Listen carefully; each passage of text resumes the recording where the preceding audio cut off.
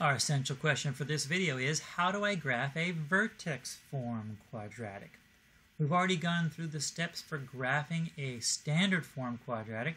You're going to find the vertex form is a little bit easier. It's nice to have a quadratic in vertex form because, remember, the first thing you do is find the vertex, and the vertex is very obvious when the quadratic is in vertex form.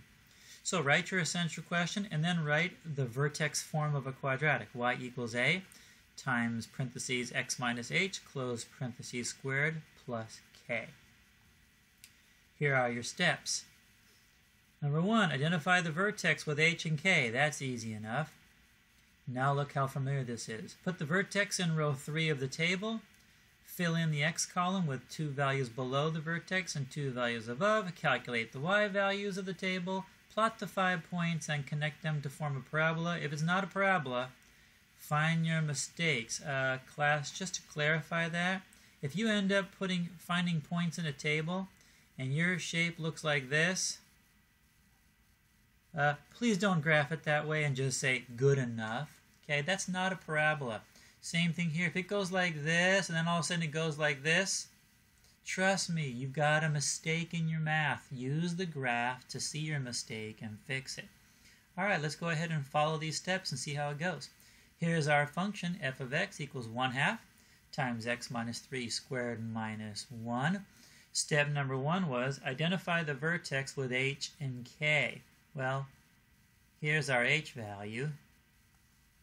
Here's our k value. So in this case, h is equal to, now remember when you pull out the h, the minus sign is part of the equation. Take a look. You can see it's x minus h. That means when you pull out h, you have to flip the sign. So in this case, h is 3. And the k value, since the the vertex form quadratic has a plus in there, then the sign doesn't change. Whatever the sign is in the equation, that's the sign of k. Now by finding h and k, here's the cool part. There's your vertex. So we've already figured out our vertex, no negative b over 2a like we do for standard form. Alright, let's go 2 numbers below. Let me change the color here. Let's go 2 numbers below and 2 numbers above. I'll go ahead and do one of these with you. Let's plug in 1. So we're going to go ahead and plug 1 in. So we're going to have, remember, whenever we do a fraction in the calculator, we put it in parentheses so the calculator knows, those 2 numbers go together as a fraction. 1/2 times, now, we've got x minus 3. We're going to plug 1 in. Remember I told you that whenever you plug a variable in, you always put it in parentheses. Now you can do that here, but since this x is already in parentheses, we should be okay just putting in 1 minus 3 and closing the parentheses. If you put in parenthesis 1, parenthesis minus 3, parenthesis, if you got double parentheses, it's not going to hurt anything. It's just going to make a little more work. There's 1 minus 3 squared, and then we have, remember, that's minus 1, not negative. It's not a negative sign on the 1. We're subtracting 1, so minus 1, and press equals, and we get positive 1. You plug 2 into that, you're going to end up getting negative 0.5. You should be practicing this with your calculator. Don't just be lazy and write the numbers down. Put them in your calculator so you can verify you know how to do it. When you plug in 4, you're also going to get negative 0.5. When you plug in 5, you're also going to get 1. Let's go ahead and graph these. Our vertex is 3, negative 1. 2, negative 0.5. 1, 1. 4, negative 0.5. And 5, 1. Again, look at that shape, class. It looks like a parabola to me. I'm going to try to make a parabola a little different.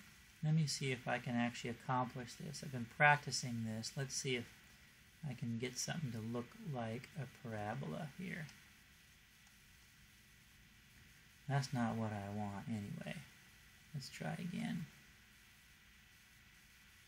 It'll make my parabolas look a little bit nicer on my graphs. That's close enough. Not perfect, but you get the idea. Let's put arrows on it. There's our parabola. Let's see. Let's go ahead and figure out all the other values. Axis of symmetry, remember, axis of symmetry is going to be x equals, and it's the x value of our vertex. That's because our axis of symmetry goes right through the vertex, which happens to be at x equals 3. Our domain is always going to be all real numbers. Our range is going to be y, and then we're going to put our y value of our vertex, and since this parabola faces up, it's going to be all our y values on our y-axis are -1 or greater. So y is going to be greater than or equal to -1. And then is this a stretch or a compress? Well, we can take a look at it. Our a value, I'm going to write it here, our a value is equal to 1/2. When the a value is less than 1, we are squishing the graph down or compressing it. So let me scroll up a little bit.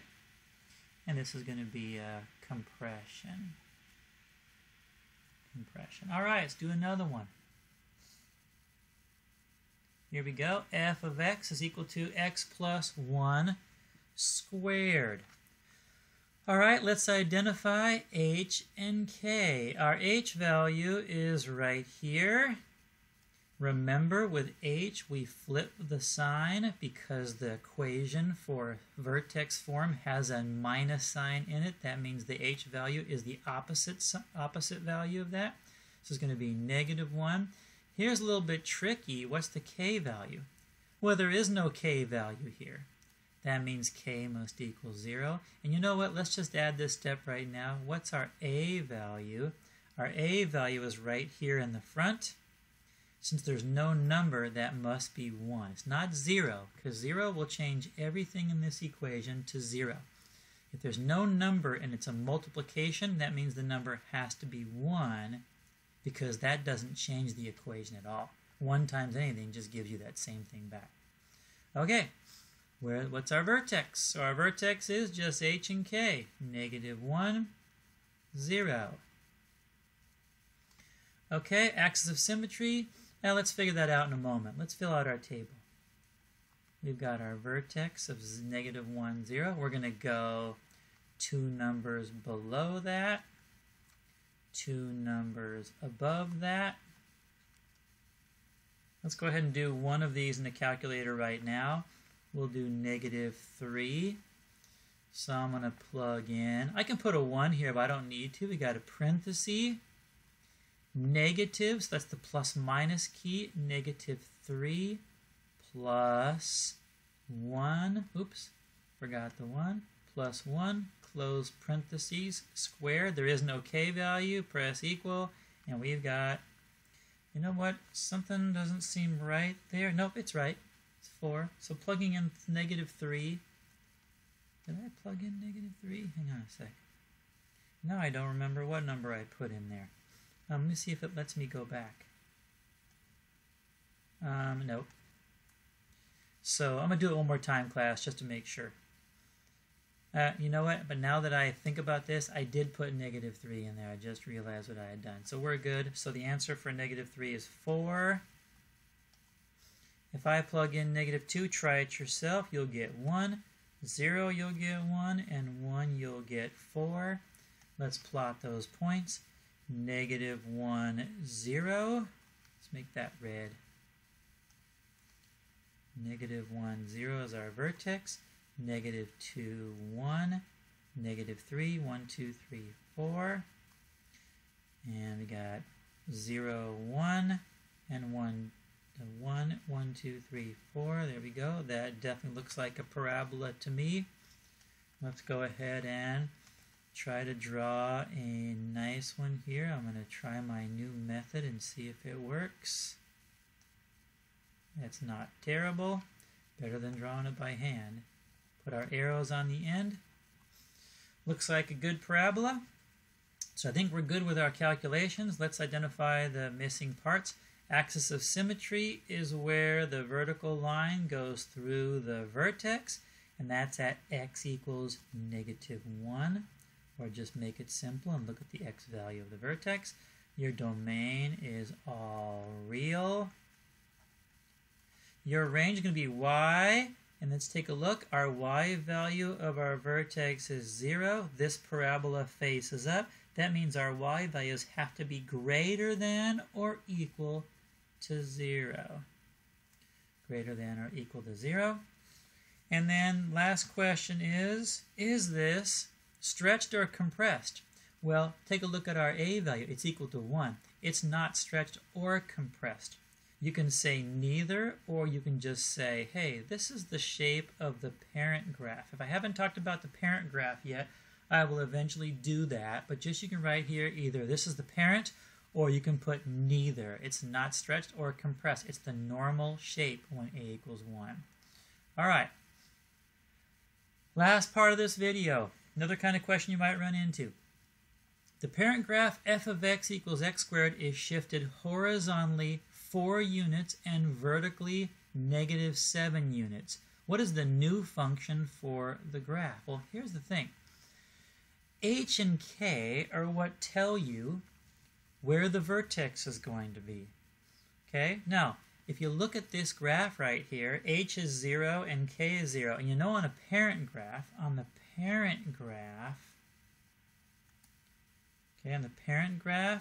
the vertex is at 0, 0. Okay? So for the parent graph or the parent function, it's at 0, 0. So now what's going to happen is it's telling us we're shifting horizontally 4 units. That means we're moving horizontal +4. So +4, we're going to go to the right 4.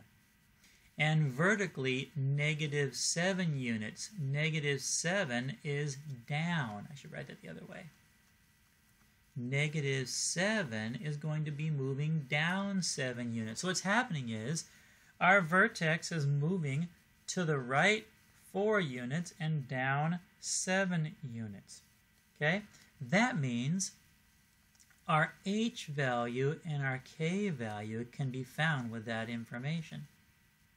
Our k value is easy. If the graph's going down 7 units, our k value is -7, because that's going to be where we are going to be on the y-axis for our vertex. The h value, you got to be careful. Remember, we flipped the sign of h. So if we're moving +4 units, our h value is going to be +4, but it's going to flip the sign when we put it into our equation. So the last thing we're going to do is, let's go ahead and write the vertex form of a quadratic. It's f of x is equal to a times x minus h squared plus k. Now notice I didn't write y equals a times x minus h. That's because it says what's the new function. They want us to write it in function form. All right, very good. Let's write it now. Well, f of x, that just stays the same. And our a value is going to be the same. It doesn't change. The a value doesn't determine where the vertex is. H and k determine that. So our a value is 1 here. Our a value is still 1 here. I don't have to write it, but I will. Okay? Our x value is part of our variables. And now, h is +4, so it shows up as -4 in our equation. And k is -7, and we keep that sign. And now what I can show you is we don't really have to write this 1 because the a is 1 and that's implied. We assume it's 1 if there's no a value written. And there is our new function. And I'll put a couple of notes for you here. Let's just show you this.